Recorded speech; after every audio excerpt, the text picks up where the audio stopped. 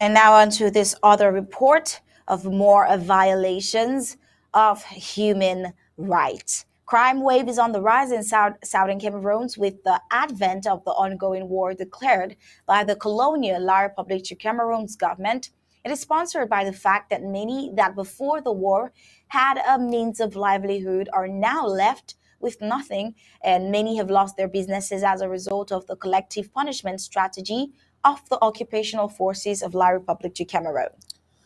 The colonial La Republic de Cameroon's government occupational forces in southern Cameroon's Ambazonia have burned down businesses, destroyed farmlands with crops, forcefully collected people's life savings and those who had their livings through bike riding.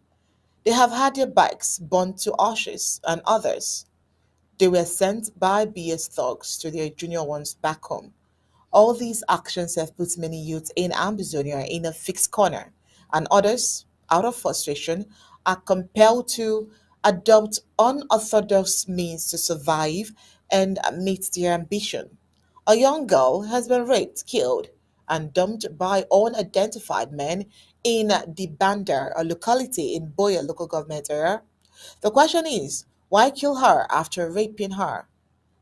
Well, another day with bad news in southern Cameroon, and particularly the Atlantic zone of Amazonia.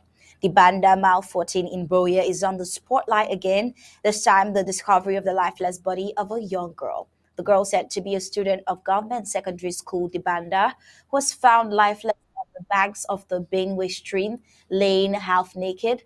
She was seen with rape evidence and her hands tied and her head butchered.